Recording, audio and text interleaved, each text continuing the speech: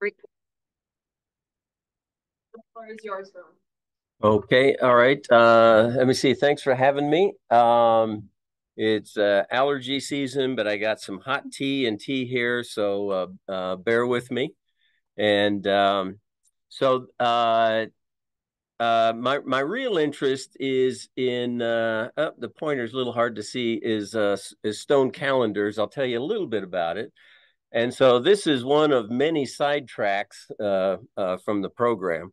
And I think I'll probably be back at some point to talk a little bit more about the Stone Calendar project. Another interesting, I sort of threw this slide in about an hour ago, is I thought I would introduce my background a little bit. I was born in Venezuela, raised in South America. My parents would drag us through the jungles and the rivers and the deserts. And my mom was had an avid interest in archaeology. And so she knew all the archaeologists. And so we'd go out to digs on the weekends.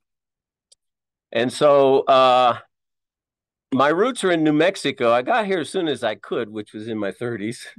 And so doing some research, my seventh great grandfather was Francisco Montes Vigil, who came north from Zacatecas in 16, what was that, 1695, I think it was. He eventually became a captain in the Presidio. And some of you might recognize this is the Segasaur painting that's in the museum. And he was actually at that massacre. He was out of the 30 Spaniards. I think he was. There's two reports. Seven survived or 11 survived, and so he was one of the survivors. And this is a little drawing that came from the internet. Somebody drew here, and so it's an interesting painting to take a look at. So he was a they called them the leather troops, the soldados de cuera. And on my grandmother's side, she was my third great grandmother was a Chihanade Apache, and so I'm from the Rodriguez Francesca Rodriguez Mitchell clan of the Chihanade Apache, and my this is a map of DNA. I'm pretty much a mutt with a little bit from all over the world. And so I'm interested in, oh, an interesting thing is even though it's an Apache band, the DNA is a B2A, which is Puebloan roots. And so if there's anybody here who does DNA analysis, let me know. I'm interested in probing that a little bit more. And a little bit about the Stone Calendar Project. What we do is we study how indigenous cultures use the sun's position. The sun's arc that it takes across the sky, it changes every single day. But we're sort of out of tune with that. The only time it doesn't change is when it gets to the winter and summer solstice positions. It's stationary for a couple of days, and so these light and shadow images will change from one day to the next. And these are examples of what we believe are calendars. And so this is sort of the main objective here. And so we broadly study these throughout the Southwest in various cultures. Um, we see them in the Mogollon, Ancestral Puebloan, Fremont. We see them out here in the desert, Patayan culture, Sanawa, Hohokam. We've been down to uh, uh, along the coast in Mexico here, down into Casas Grandes, kind of off the map into the Rio Fuerte area. And so there seems to be a similar techniques that are used. And I'll talk a little bit later about a trip to Peru. And in these studies, of course, there's been a lot of population mobility. Oops, I'll get this down yet. There we go. Uh, in the Southwest over the last 1,000 years or so. And this plot here comes from, it used to be called the Coalescence Communities GIS database. And this is the distribution of population around 1200. This is what it looked like the time when the Spanish came around. I have a little video here that probably won't work since we converted it to PDF. Oh, I better not do that. Help me out, Shelby. Oh, there we go. And so the video would show a steady progress of these population centers slowly moving south and eventually moving off of the map. And these are the Puebloan cultures that were around in the 1500s. There were other populations down south here, probably remnants of the Hohokam. And so we need to, when we're doing these studies, we need to make sure that we take into account that the populations were moving significantly during this period. I can't quite get it. Okay, let me just go there. And so the objective of the study, this was just a little sidetrack, was to understand the cultural connections to the calendars. As I go through these serpent images, you'll see that they varied slightly from culture to culture. When we're studying the calendars, of course, we're looking at spirals and sun images, and we really can't tell, one spiral from another, that we've crossed the cultural boundary. But studying the serpents helps us do that, and it helps us trace these migrants as they moved around in studying their calendars. Another interest is kind of probe a little bit the origins of the crested serpent tradition. Where does this come from? And then understand a little bit about the evolution and spread of this tradition. Of course, down here, it's very strong. This is probably the origins of the, I would say, the plume serpent. Yucatan is over here, very strong presence there. The highlands in Mexico. There's the antlered serpents that occur over here in Baja. The Mississippian culture has its own winged serpents, and then I'll be talking about the Southwest. We were in Peru in September and found this rather interesting serpent. It's got little horns on it, and we found some others. And so this serpent, this crested serpent, is probably prevalent up and down the Americas. And a lot of scholars have suggested a northward diffusion of the Mesoamerican plume serpent that perhaps came up into the Southwest. What we do on the Stone Calendar Project is we study these types of panels here. Many of these are loaded with complex imagery. The panels that are Pueblo 4 and later, say 1300 and on, there's a continuity in culture, and so Native Americans have identified religious iconography, mythology, clans, ceremonies, historical events, and so on. What we're interested in doing is sort of pulling out just the astronomical information that's embedded in here.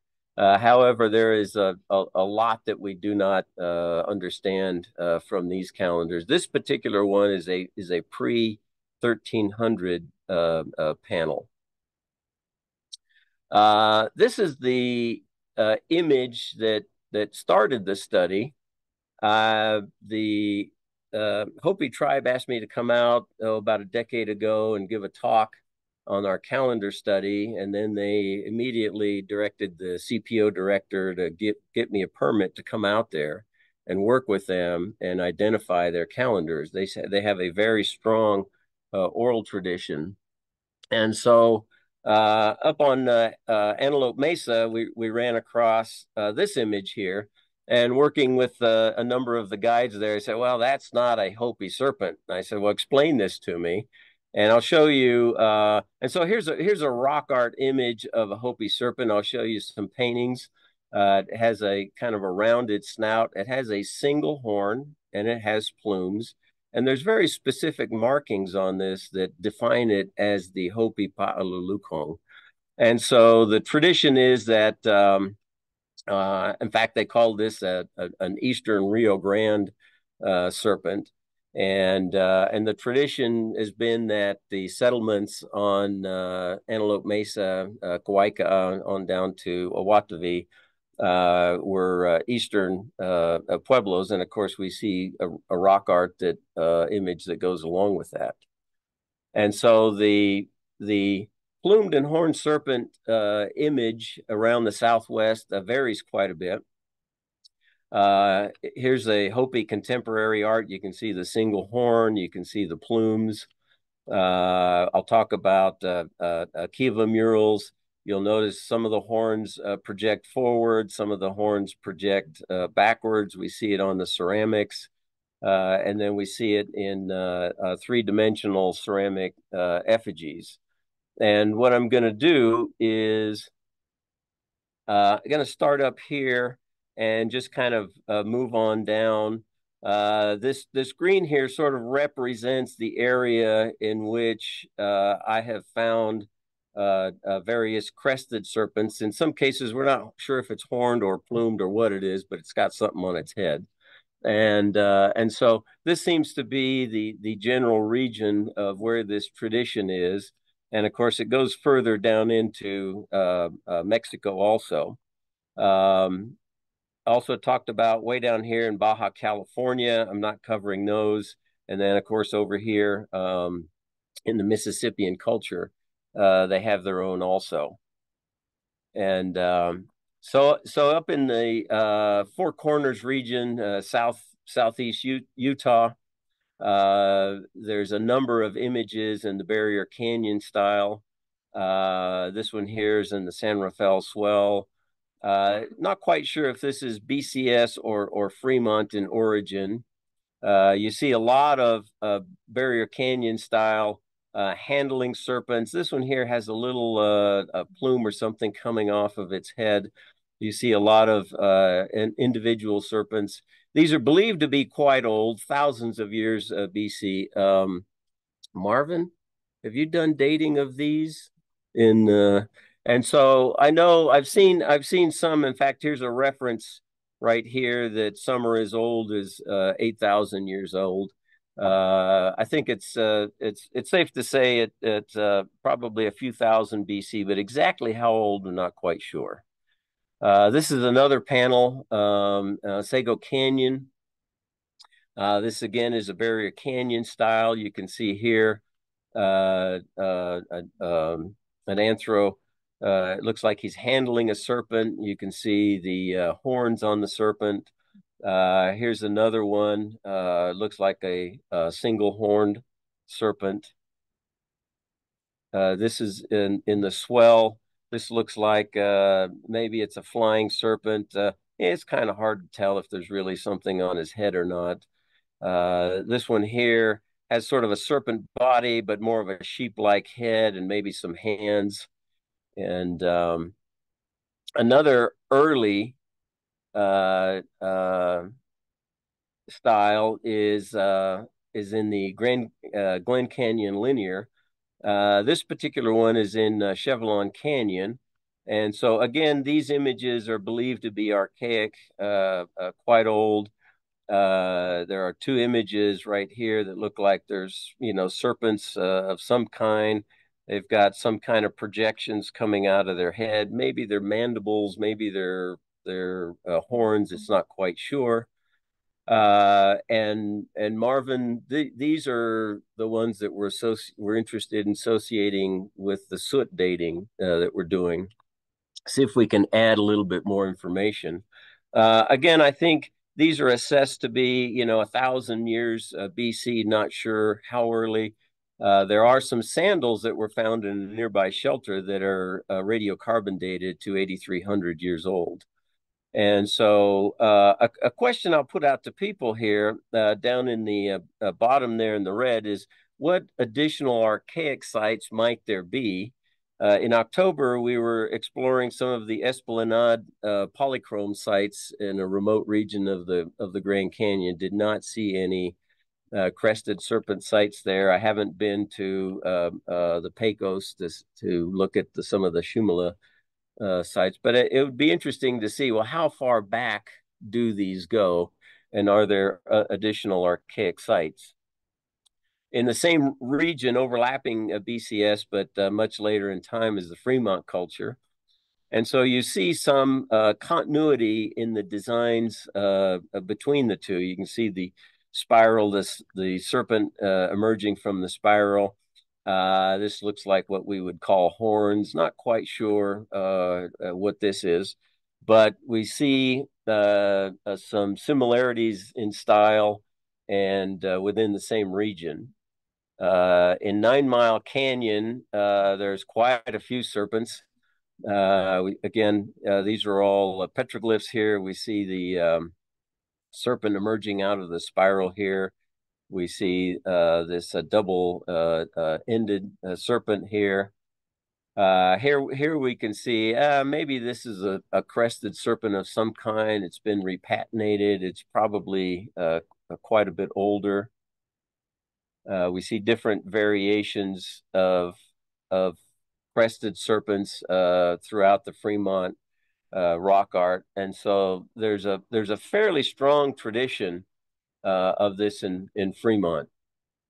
In the nearby region, we see this in Basketmaker, maybe early Pueblo. It's hard to tell really in this pictograph here whether there's a crest on there or not. What's really interesting is the lack of this tradition in the Mesa Verde area. And so I had a poster at the Southwest Symposium in 2020 in Tempe, and I wish I'd written his name down. Somebody came up and said, well, in my 40 years of working at Mesa Verde, I've never seen a crested serpent either in the rock art or in the ceramics or in any of the plastered murals. And so that is really interesting because it seems as though that tradition does not really come from this region here. And you can see there's a lot of archaeological sites there. I've explored some of the sites, and you can see in this image here, yeah, maybe that's a serpent. This one here, this is a petroglyph at the Ismay panel. So, there might be a few in there, but certainly that tradition is not there like it was in the BCS, and certainly not like it was in Fremont. And in the Fremont tradition, it's very strongly expressed. And so I've sort of talked about this region here, and of course the lack of that tradition in the Mesa Verde area. And so now I'll move down into Hopi and further areas of. Let me see again. This is a video half over. Yeah. That I can't show, but this is a really interesting three-dimensional effigy. It's in the Chaco collections at the Hibben Center. It came from Una Vida. There's no direct date associated with it, but they believe it's about 1000 AD. And so it's got what appears to be nice clear horns, a nice snout, big eyes, and teeth on that. And we'll see a continuity of that type of style later on. When we move into Hopi, this tradition is very strong in their contemporary paintings. In fact, I think in the OAS bulletin, Melissa, you put a Hopi painting, right? And so this is a turn of the century publication from Fuchs. And if you look at the Pa'alulukong body, you'll see the marks of the Pa'alulukong. And so even at Hopi, if there's no head on it, if you just see a serpent body and you see these markings, they will tell you that's the Pa'alulukong. And but the tradition is again a single horn with a combination of plumes. Here are some others from the same turn of the century Fuchs publication.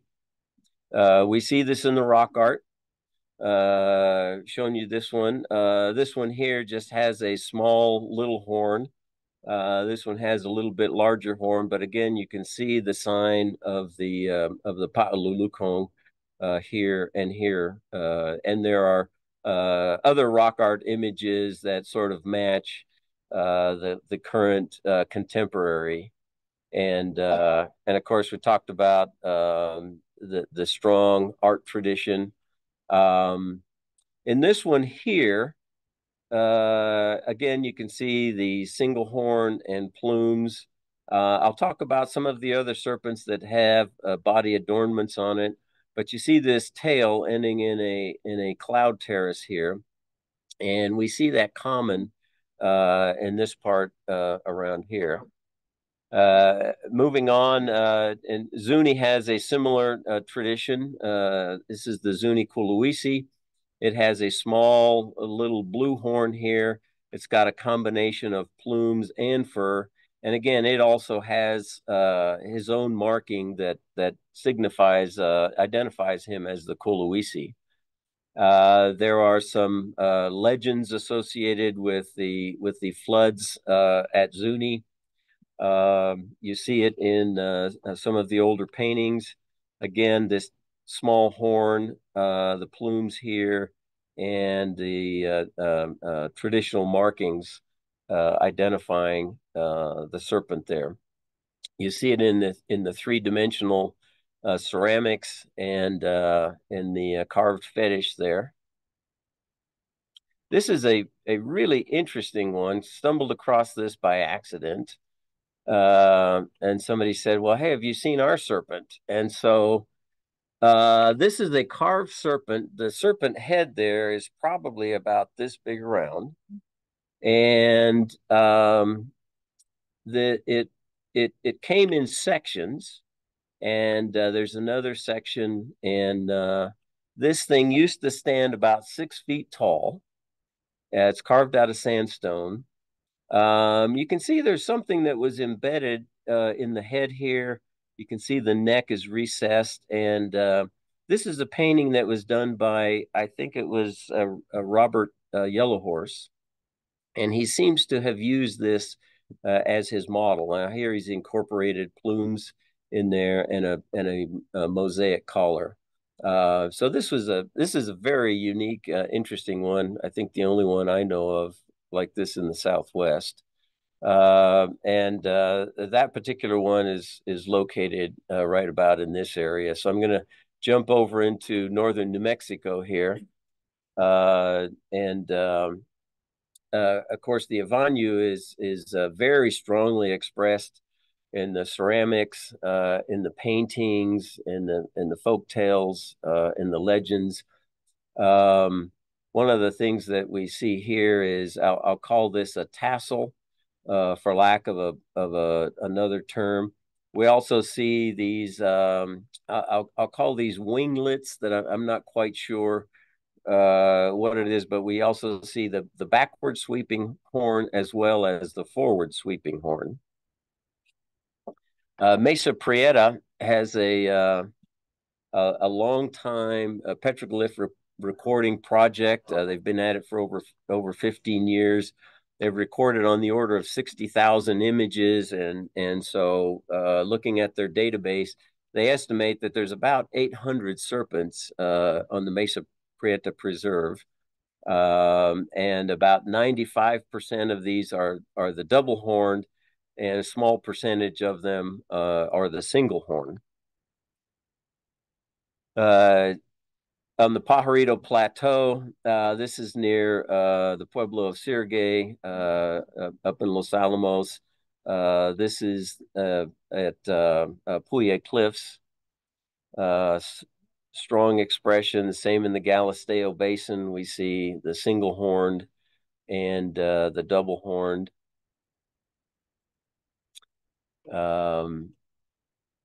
here we see, this is from Pueblo Blanco sketch here. Here we can see the terrace tail attached to the serpent, and we see a lot of that on the Pajarito Plateau. La Bajada area, different styles. White Rock Canyon, very strongly expressed there also.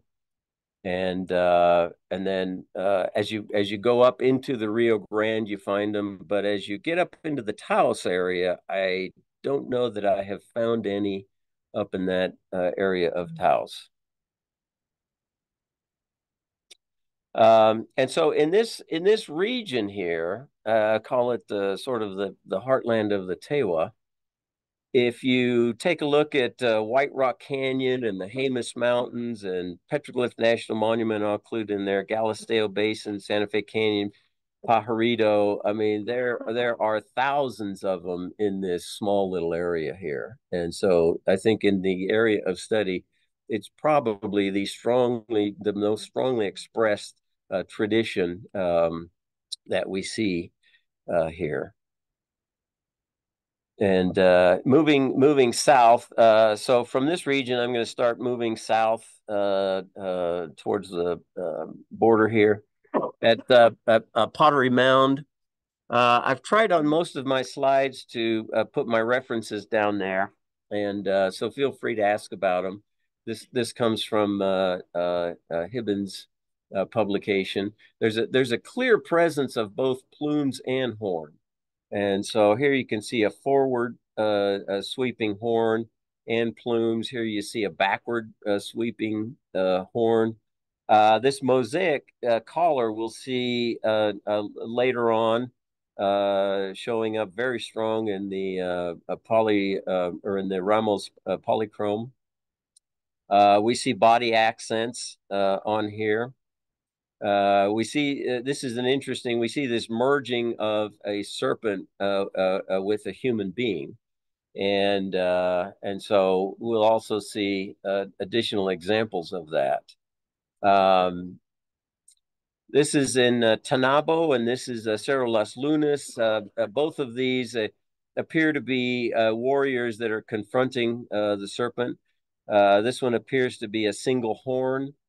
I'll show you some details of the head configuration, slightly different than the other ones we see up north.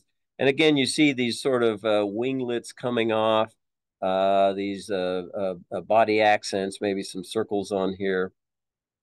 The Cerro Las Lunas, you see a collar of some kind, and here you see the terrace tail. And there is an Isleta myth about the twins fighting the serpent. And so it might be that this is possibly a depiction of that. I think it's the only ones that I've seen where there is a warrior confronting the serpent. If you guys have anything to add, just jump in. Nearby are these twin serpents from Tanabo. Head styles kind of slightly different. This one looks like a single horn. This one looks like it has a snout on it. But again, you see these little winglets on the side, and you can see these body decorations. Yes. How tall is that? Oh, maybe 6 feet, John. 6 feet tall. Yeah.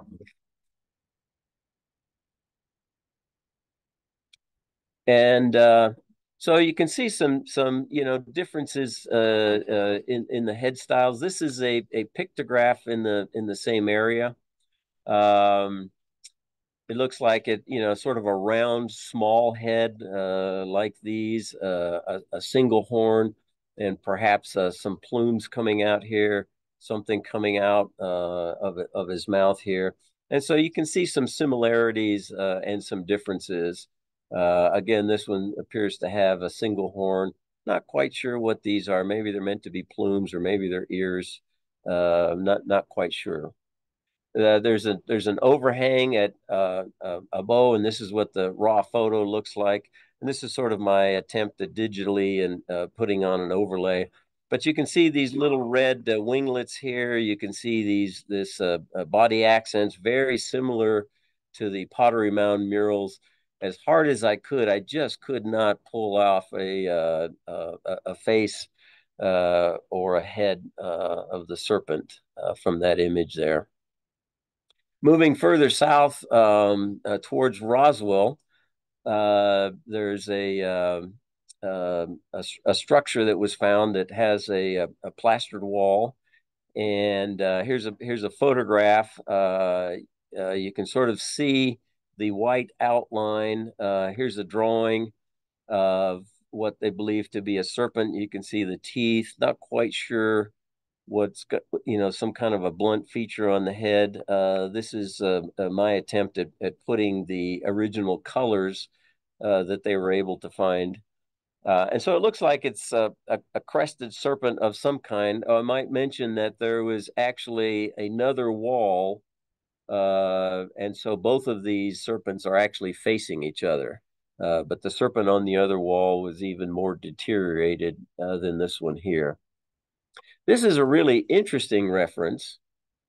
Leigh Powell was telling me about this, and I had to look it up. And so out here in the panhandle of Texas, near the Canadian River, there's a spring called Rocky Dell. And this is an image of it, and this is from Forrest Kirkland's book. And it's 13 foot long, and it's got these two horns. What's really interesting is in 1853, Whipple with the U.S. Cavalry was there, and he ran across Pueblo Indians that were out on the plains hunting buffalo. And the Pueblo identified this as the guardian of the water source. They called it the Great Water Snake, and it's there to give rain and to protect those who pray to him. And so it appears as though the Pueblo Indians took this image and brought it out to an important site where they got water. And of course, this is 180 miles from Pecos, which was probably the nearest pueblo. And so this kind of shows you the ability of transporting and taking your own imagery to various places. If we hop across the Rio Grande into Mimbres, there's a firm ceramic tradition of a forward arching horn. Interesting merging of the human and the serpent. And I'll show you. I've not encountered much in Mimbres rock art. If people have, let me know. What's interesting in this one here is this little tassel that we see on the horn, and so we see that in the contemporary Tewa serpents. And this is an image from the lower image here is from Frying Pan a site, and it's got kind of a long body, but it's got maybe some hands and an arm, human face, and a arched cap. It's not your traditional serpent, so it's hard to say. But I think this is an image worth tracking down. I haven't been to this site here. This is a pictograph in a remote canyon called Bonito. It's off the Gila Narrows, and and there's a Mimbres ceramics found nearby, and it looks as though this is a cloud terrace with multiple rainbows. We see that in the Jornada, and possibly a two-horned serpent there. And so it'd be good to go in there sometime and try to de-stretch that and see if we could study that one a little bit more. Near Ruidoso is this serpent here. Here's the photograph, and this is the de-stretched image. There's a crack here, and right at the base of the crack is a spring. I should say the remnant of a spring. Doesn't really run all the time, and so this appears to be emerging from the crack. It's got a nice big prominent horn, more of your typical square snout. And if you look closely, you can see some fangs, the big eye. And what's really interesting is, again, we see this tassel pattern here. This is a Tewa serpent from Hawaii, and so if you de-stretch it, it is somewhat reminiscent of these types of tassels here. And so maybe there is a connection between those. Don't really know. Alamo Mountain is further south. It's along the Texas, New Mexico border, just inside of New Mexico. You can see a single horn there, slightly different, it's sort of a triangular shaped, maybe with a horn. Here we see a nice horn. We see some body adornment on these that we don't see in other places. In the Jornada Mogollon, there are lots of these. Very strong expression. Fusilman Canyon, Trans Mountain Road, and other areas have these. And so I would say in the southern Jornada, this tradition seems to be expressed quite well. A little bit further south, this is Alamo Canyon and Waco Tanks. Slightly different, huge horn. Both of these have been enhanced. And what appears to be maybe, plumes or something like that. On this image here, again, you can see the big horn coming right out of the top of his head and very similar style plumage. And I think these are the only two. They're fairly close to each other that have this huge horn type of a style. What's also interesting is the lack of this horned serpent tradition at Three Rivers. We see a couple of them. You see some backward curling, but of course this could be associated with bighorn sheep. But the forward curling one, especially with a serpent body, this is probably the most definitive one.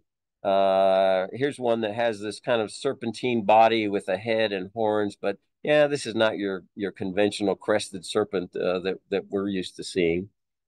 Perhaps this is a double-ended serpent with horns, but most of us have been down to Three Rivers and seen the very detailed and there are other serpents there that are greatly decorated, but they're not crested serpents. And so it's rather interesting that there is a strong tradition north of here, south of here, and to the west of there. But why is it not at Three Rivers? I'm not quite sure. Jumping back over into the Arizona-New Mexico border region, um, people have studied the Salado polychrome, and you see these images here that looks like a head, an eye, and a backward curl here. You see it there. This is an image out of Patricia Crown's book, the Salado polychrome. And she mentions in her book that the image that is most commonly seen on all of these are these faces here, which are interpreted to be crested serpent head images. And they come in a variety of styles.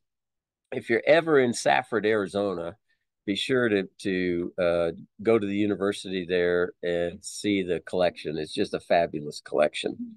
Hundreds and hundreds of pots there. Safford, Arizona. Yeah, if you find yourself lost in Safford, there's something to do there. Yeah, yeah, it's off the beaten path, all right. Um, uh, if you find yourself out in the middle of nowhere, you're getting close to Safford, off the Gila River. This is there's an interesting serpent style here at a place called Secret Mountain, Arizona, which is not too far from Sedona. And I think this is the only region where these types of serpents exist. There are these serpents that have a little fan tail on there. I don't think this fan-tailed tradition has survived into any of the modern tribes that are there. But you know, maybe this is a different form of a. It's certainly not crested on the head as we're used to seeing. However, there are traditions in Mesoamerica where you do see this, and this is at Xochicalco, and you can see the plumes on the tail here. And so you do see this in areas of Mesoamerica. And so maybe this is a representation of a different form of the of the serpent deity. I don't really know, and since we don't have any surviving cultures that use that, it's kind of hard to make that inference there. We've been down into Casas Grandes and studied the calendars there and the rock art sites. Uh, yeah, this kind of looks like a bird. This one sort of looks like a bird. This one's a little more convincing. It's got a little bit of a serpentine body. It's got the square snout like we see further north, the big eye, and this horn here. But we've been to other places like Piedra Pintada, Rio Fuerte, Mayo, Trincheras, and not found any on the coast side. Up in the mountains, in the Sierra Madres, we find these. Very strong ceramic tradition in the Ramos polychrome. Most of these are of the two-horned type. Some of them have fangs. Most of them have this mosaic collar. There's one that I found a photograph, and it's in what I can't quite read. You know that collection there, and that one appears to have a single forward horn and then these backward plumes, and so this is a rollout of that vessel. And so here you can see possibly a single horn and plumes coming back, and then body decorations. And so it appears as though maybe they have that same tradition here, but I would say there are hundreds of these that have the two-horned. And the only one I've seen with the combination is this one here. What's interesting is there are distinct regions where there are a combination of plumes and horns. And so within this dotted region here, we see the contemporary Hopi. We see it in their ancestral rock art. It's with the Zuni. I talked about the ceramics here. And so there seems to be a combination of horns and plumes. And as we go further south too, it talked about this region in the southern Jornada, and then around Paquime also. When you get north of here, it appears to be strictly horned. Down in this region, of course, we have a combination of horned and plumed, and so one can't discount the fact that perhaps the horned tradition originated up here in some of the early cultures. We see that continuity in the Basketmaker, early Pueblo, Fremont. We see it at Chaco here, and then this strong tradition still alive in that region. Another interesting finding, just by accident, is the lack of any kind of crested serpents over in the ball court region. So outlined in blue here is generally the region where the ball courts are found, and there's on the order of 200 ball courts in that area. This is a photograph of the northernmost one at Wupatki. I think this one's at Snaketown, an artist's rendition. And so we just don't find it over here. There is a little bit of an overlap with this bulge from the Salado polychrome, but that comes later in time. It's not contemporaneous with the Balcourt cultures. And so, we've studied rock art up in this area, and from here to Hopi as the crow flies, maybe it's 60 to 80 miles. You find a strong tradition here, but none in this region here. Wupatki, Winona, Chavez Pass. We've studied rock art in the Chavez Pass area, Sun Valley, Gila Bend, all the way out into the lower Gila here. And so the tradition just did not seem to exist there, which is really interesting because I always associated ball courts and crested serpents with Mesoamerican cultures. And so the question is, well, why are they not here? In fact, one might ask the question, why are there ball courts here, but we don't have ball courts up and down the Rio Grande? And so there's probably a separate, a diffusion of tradition that comes up on the coast. And again, going down the coast here, we've gone down as far as 600 miles from the border, studying rock art sites and never found them in this region here.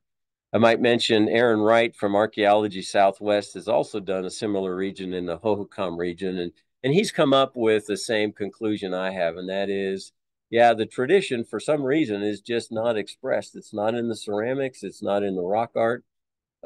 We've both found a few little scratches down over here in Tucson. It's like, yeah, well, maybe those are, maybe they aren't, but nothing near the tradition that we see in this area here with lots of ceramics and lots of rock art. I've been studying Mesoamerican codices mostly for these little events depicted here. That's an eclipse.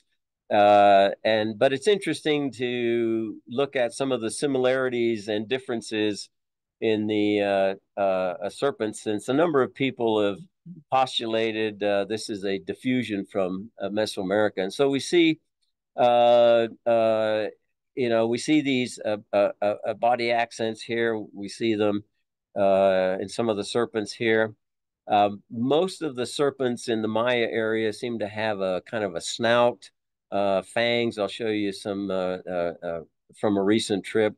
They have sort of a crest of some kind. Some of them have plumes on them and winglets. Some of them don't. Um, you can see the strong tradition in the Southwest, of this collar. It's kind of hard to tell what that is, but we do see body adornments of various kinds on the serpents. We see this handling of serpents, back, thousands of years BC, up to the contemporary snake dances. We see it in the rock art or in the murals in Mesoamerica also. We see this merging of humans and serpents in the Maya area. We see it up here in the Southwest. And this is a really interesting imagery here. That pottery mound, we see this serpent. It looks like he's consuming a man by his head. And then we also see this in a number of Mesoamerican codices. This is an Aztec one. I think this might be Zapotec. I'm not too sure. But again, we see this, and it's interesting to think about, well, what does that designate, and the meaning of that? Is it related to the meaning of this? And so is there any kind of a religious connection that is brought forth with this? So if we take a look at the timeline here, the Barrier Canyon style is clearly a couple thousand years BC.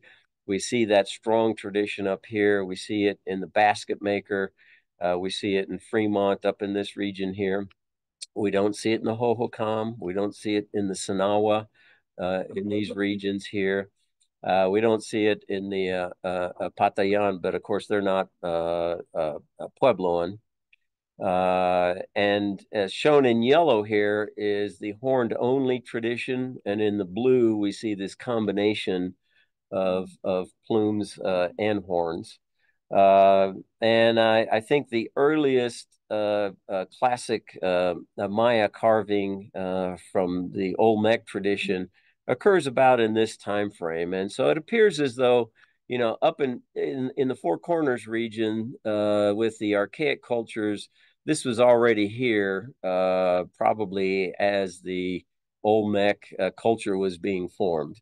And so that suggests that maybe these horned serpents that existed very early up here are really indigenous here, and perhaps the plume serpent or the plumed edition might be a Mesoamerican influence.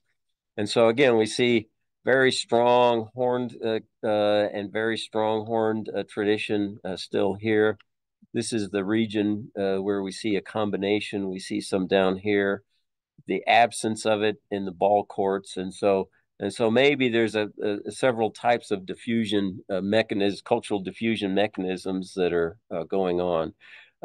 And so, as this down below here states, maybe further investigations further south would be fun. We were down in Peru in September.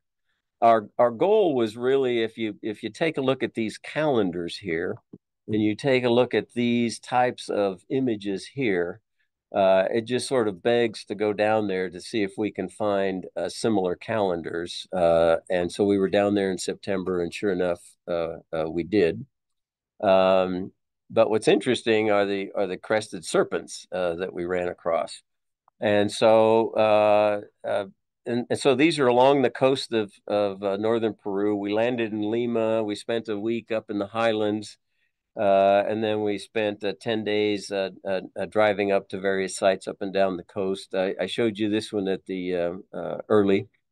Here's another rock art of possibly a serpent with some kind of a crest on its image. At this site, there is another one that looks very much like this one, but the crest is pointed forward instead of backwards, as you see it here. But you see it in the rock art, you see it in the ornaments, you see it in these plastered murals, and you see it in hundreds of ceramics. And so, at least in the Moche culture in this region, it was a very strong tradition. We don't see it up in the highlands in the Inca cultures. Just got back from the Yucatan about a week and a half ago, and so that was fun studying the serpents there. There seems to be a strong tradition of fangs here. And so here's a combination of some of my sketches and photographs, but they all seem to have these pronounced fangs. Sometimes they're a little hard to see, but you can see them here. They seem to have a crest of some kind on their head. It might just look like this, like maybe an iguana. A lot of them have body plumes, as you can see from this sketch here. And then this one here, I can't quite see it, but it's covered with plumage. Some of these have rattles. There's one that possibly has horns or ears, and that's this one here. And so it's got these two little projections on its head. It's the only one that I know of down there. But there's still plenty of other serpents to go chasing all around Mexico and the Southwest, and the study's gotten out of hand anyway. So at this point, I'll go ahead and stop it. And if you guys have any comments, questions, suggestions, ideas, go ahead and bring them out. And yes.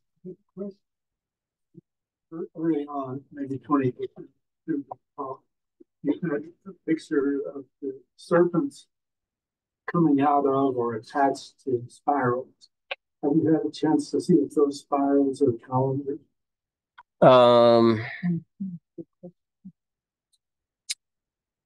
I'd have to go back and review my notes, but I think the one Fremont one that has the horns, I think that one is where I showed the Fremont one and the BCS side by side. I believe that one is. So, John. Yeah, Ron, thanks for sharing the results of your extensive research. One of the items that you showed was early on was serpent with a forward bending horn. Mm-hmm. And seems like most of the examples have the back bending horn. Well, in the Galisteo, I think they're predominantly forward. Yeah, it interests me because I've always had this question in the back of my mind. Is there any particular significance or cultural tradition represented by whether the horn is going forward or backward? Not that I know of, but we could make something up. Yeah. Yeah. So things like that. I sort of I love giving these presentations to various tribal members because I think those are the ones to ask, right? I mean, this is their tradition, this is their religion and background, and but I don't think I've asked that question. Yeah. So yeah, I don't know why. Yeah. So oh, the calendar project, we're studying petroglyphs and light and shadow interaction to understand how they were used as calendars. And so I'll give a talk in the next few months here on that project too. So yes. Well, in the Mesoamerican tradition, plumed serpents is talked about as the bringer of civilization and the bringer of the calendar, the sacred calendar, 260 days. Mm-hmm. And you showed a lot of samples from the codices. Now that raises the question up here in the Southwest. Is there any evidence of the symbolism of the 260-day sacred calendar? Not that I'm aware of. I think what would be interesting is to go down into Mesoamerica and march forward northward and see what is the furthest northern extent that exists. But I'm not aware of any 260-day calendar up here in the Southwest, I'll say. And I'm not aware of anybody else who has assessed that. Okay. So, but it's a good question. I mean, it's so strong in Mesoamerica, right? It's so strongly embedded. Yeah. Why has that not come north? Don't know. Yeah. So.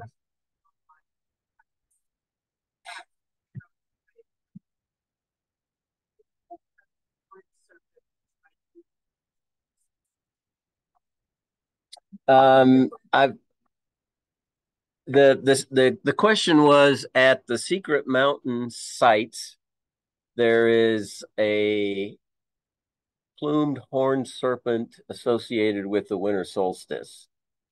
Have I seen that? So I've been to those sites and I've studied a lot of those sites. I have not seen anything there that I would call a horned serpent, although people have told me go see the horned serpent, and I've gone, and that one's not horned. um, Similarly, around the Wupatki area, which is as I said, about maybe 60 to 80 miles from Hopi, people have said, "Oh, I found a serpent there," crested. Well, I go there, and it's like, well, that's really not a horned serpent or a plumed serpent, and but to answer the online question, I think I've seen that serpent, but I have not seen any serpents that really have a head crest on them in the secret mountain area. So.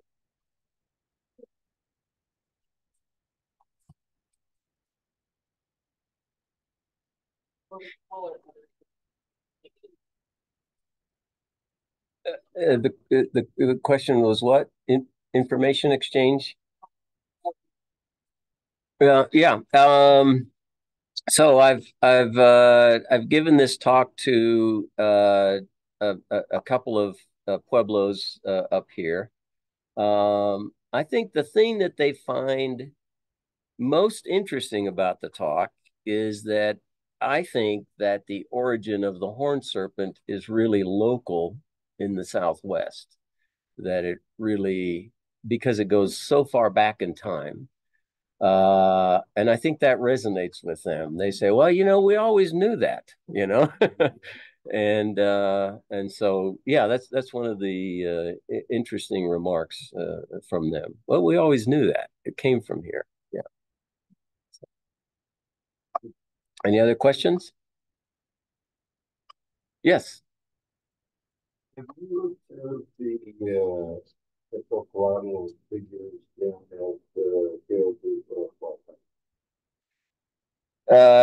It's been quite a few years since I was at Teotihuacan. My objective back then wasn't to study them. But there are so many cool sites in Mexico to go study, right? Teotihuacan is one of them. And yeah, I'm aware of the sites. I've seen them a couple of times, but that was decades ago. And so it's another excuse for another trip. Right. City being overcome in late 500, 600, Mhm. and that temple probably being built 200 years before that. Those huge figures have neither plumes nor horns. Now, are these the heads that are sticking out of the? Okay, yeah, I'd have to go back take a look at those. I mean, they look more dragon-like, right? I mean, it's a mythical beast, so you could, um, yeah, and I don't know that I've seen a tail associated with those, right? Yeah, I mean, if now at Chichen Itza, uh, you can see the plumed, body coming down and terminating in a head, right? And so then you can infer that, oh, okay, that is a serpent, right? At the pyramids you're talking about Teotihuacan, I don't recall a serpent body attached to them, No, but mainly just a head sticking out. Yeah. different types of figures. The, They all can. yeah, the big-eyed the guy. Yeah, the Tlaloc like. You mentioned Chichen Itza back 40 years ago, 45 years ago, before the Dutch period. Mm-hmm. You could drive up in the Jeep and you could still see the murals of the temple and warriors. And those murals show a Quetzalcoatl with no horns, okay, but eating people who were thought to be the Mayans that when the Toltecs came in, late 900s, they defeated them and they were supported by Quetzalcoatl, which is a little different image than from the water god. The last time I was in Yucatan was 40 years ago too. Holy smokes, the changes. It was a dirt parking lot, right? Yeah. And yeah, and the Temple of the Warriors was closed off. And, yeah, I was just down there last month. Oh, yeah, last month it was closed off. Yeah. And so yeah, and so at Chichen Itza you see a very strong, I'll call it Mexican highlands influence, right? And them bringing their own version of it, right? Yeah, yeah. And so yeah, and so I think as people have migrated or conquered and moved around, the victors take their imagery with them, right? And superimpose it on there. Yeah. So yes. Yes. Is the twin serpent the same thing we're talking about in the Southwest?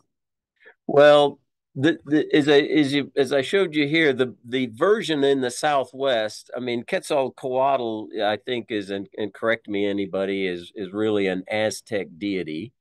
The Yucatan deity is Kukulkan. The Quiche Maya have a different, and so Quetzalcoatl, I think, is an Aztec. It's a Nahuatl a name. Yeah. And so I should say maybe not Aztec, but maybe Nahuatl. And so I think what we're seeing is different versions of that. The question is just how related are they, right? And so. Two questions online. The first one is a handful of your images showed a double-headed serpent. Is there any particular? Let me see. Did you have something to add about the? Yeah, I'll get back to that. The comment that the worship of a serpent is not limited to Native America. I mean, you have the Aborigines in Australia that have the big creator god is the rainbow serpent.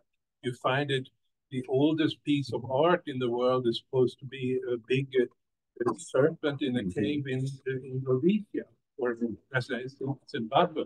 So it's a global phenomenon, including, of course, Quetzalcoatl. Uh-oh, I lost my pointer here, Shelley. Oh, and the question online was one about double-headed serpents. Yeah, so there we do find it in the rock art. There are double-headed serpents. Oh, thank you. There are double-headed serpents that we see in the rock art. I don't know if there's any seen in murals. I don't know if there's any painted in ceramics.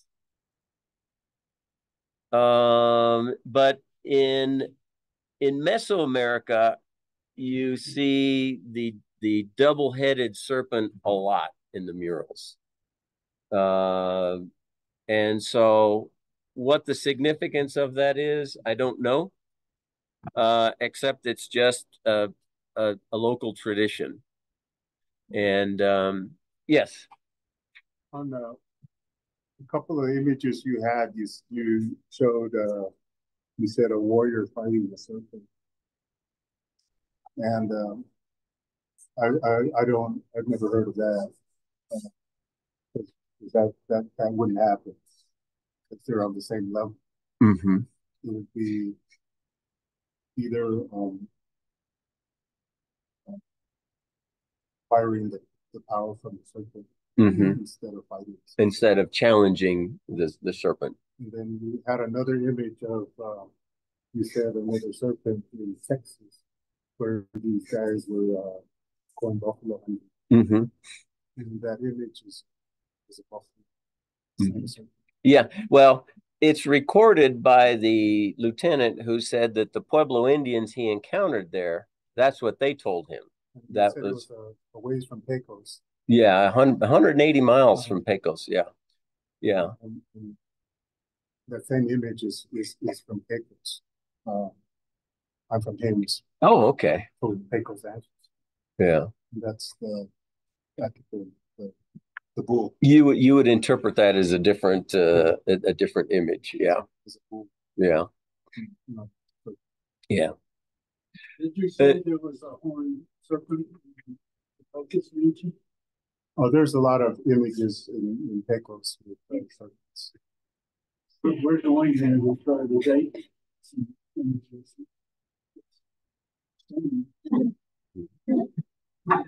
Back to your a point about the serpent imagery being fairly wide. I mean, you see the antlered serpents here. We talked about these serpents. You bet. The Mississippian cultures, Mesoamerica, and so it and these are crested serpents. And so it just might be that this ideology is embedded way back in time, right? And it still persists, but there's slight variations of it as populations have lived isolated from each other for thousands of years. They've developed their own tradition. And so, yeah. We'll call it a wrap. Okay, thanks.